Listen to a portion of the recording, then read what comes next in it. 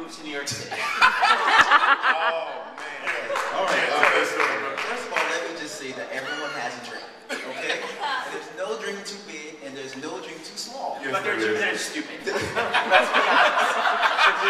It's your story. Stupid is relative. Stupid is relative. It's all good. Anyway, so I moved. I can't believe you're making me tell this. And by the way, he's not 70. This didn't happen 1,000 years ago. This was like within the last 7 years, guys. Yes.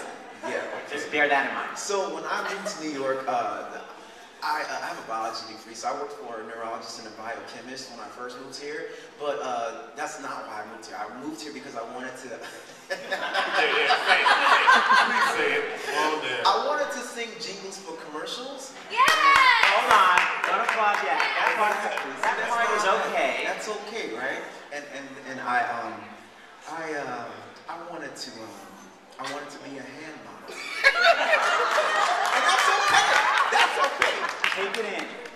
Take it in. I wanted to be the guy, you know, like holding the can of whatever beverage. Yahoo. Yahoo. You say Yahoo. He didn't do commercials. He wanted to just literally do that aspect of it. Listen, they're good hands. Wow. That's all I'm saying.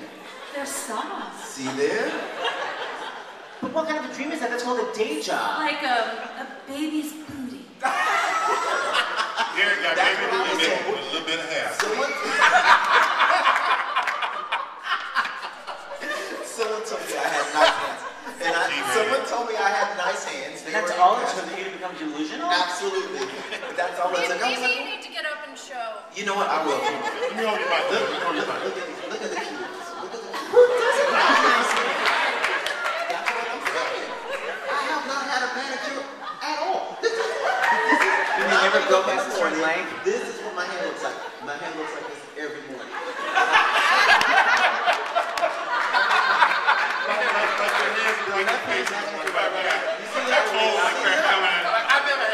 I never had holes coming out my cuticle. Every morning, my hands look like this.